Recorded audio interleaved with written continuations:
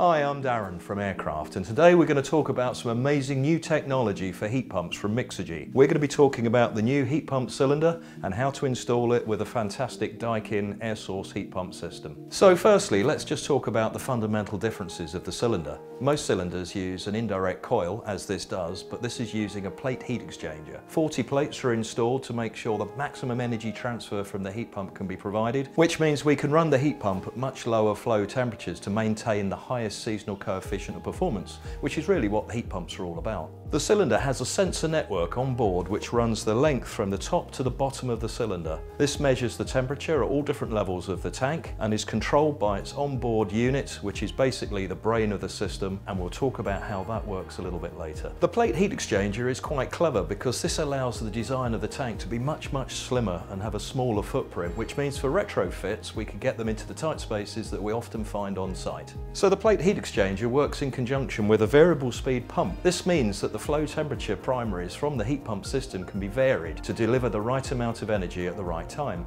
This in fact means that the heat pump can actually increase its COP while operating in hot water mode by up to 10%. So the flow from the heat pump when working in hot water mode leaves the diverter valve, is then piped into this 3/4 inch boss at the top of the plate heat exchanger, passes through the plate heat exchanger, then back out at the bottom into the return circuit. So mechanically, everything external to the heat pump heat exchanger is identical to any normal heat pump heating and hot water system. As you'd expect, it's a mains pressure unvented system, so all the usual safety regulations and rules apply in fitting this. So the system is powered by a single 16 amp supply, which operates the onboard controller, the control gauge, the pumps, and most importantly, the backup immersion heater. So using the Mixergy app on your phone, you can control the system in any way you wish. You can use electric backup anytime, scheduled heating modes, or just purely the heat pump itself. So the controller will automatically control the immersion to top up the tank should the heat pump need to deploy itself in space heating mode instead. Now we're going to talk about control and the techniques that we use to operate this system. We'll look at the resistor switch, which is important for the heat pump, and we'll also look at the internet connectivity. Firstly, we'll discuss how the Mixergy tank communicates with the heat pump, and then we'll move on to see how it works with the customer and the app. The cylinder has a sensor network running from top to bottom, which provides lots of useful data, far more useful than just a single sensor pocket thermostat that really isn't suitable for this type of operation. So they've got a clever resistor switch which is wired directly to the heat pump to enable this to operate in the way that the heat pump is meant to. And the resistor switch has adjustable potentiometers to enable it to be set up for each and every model of heat pump available. So the two resistance settings for the Daikin Altherma high temperature is 25k ohms high on and 4k ohms high off. This allows the heat pump to work in the way that it's supposed to, and to the heat pump the system looks like a normal thermistor that comes shipped with the product. So Mixergy will provide you with the resistance values you need for the particular heat pump model that you're working with.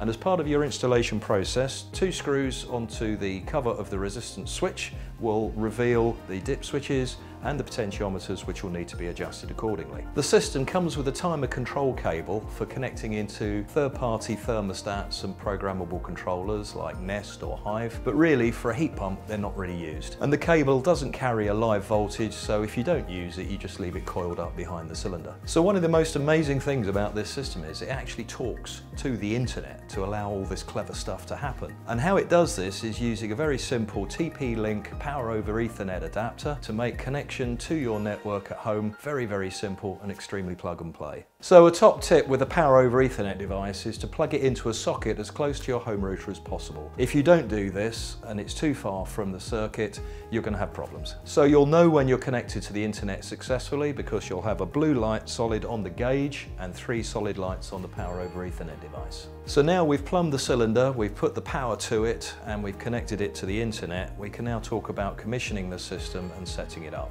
So to commission the cylinder, you use the Mixergy Enterprise Installer app, and once downloaded you can enter the necessary parameters. So you choose your heat source, you choose your target tank temperature, and you would ignore in this case any external programmable sources. So to set up the cylinder, I scan the QR code, that gives me the serial number of the tank to register on the Mixergy cloud network. I choose my heat source, I choose my target tank temperature, and we're ready to go. So we're not connected to any external controls, so we can ignore any third-party signals for the cylinder, and we've basically finished commissioning. So now we're ready to hand over to your customer, and to do that we need to show them how to download the Mixergy customer app and get an account set up. Once they've got that, they're now in full control of their system. So now the customer can enter into their app their preferences, their schedules, or if they prefer they can just use the Mixergy's own machine learning and have it run fully automatically. And the system comes with its own fail-safes.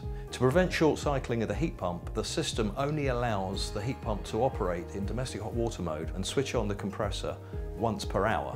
Should it need topping up in the meantime, it'll just call in the immersion. And to get the most from your system, you can take advantage of all the new technology that's coming out on the market, both in the energy supply market and in PV market. Surplus PV can be used direct into the immersion system, or if you have something like Octopus Agile, demand-side response technology enables you to get the best out of your tariffs. So the app allows the customer to track their spend, monitor their hot water performance, and to boost the system should they need to. So we've talked about the important differences of this amazing system. We've plumbed it, we've powered it, we've commissioned it, and we've handed it over to the customer, who can now sit and relax and enjoy very superior hot water performance. So if you really do get stuck, you can always call Mixergy. They have excellent guys on the phone available to talk to you, or they can come to site. And if you wish, you can benefit from some of our experiences and get in touch with us at Aircraft.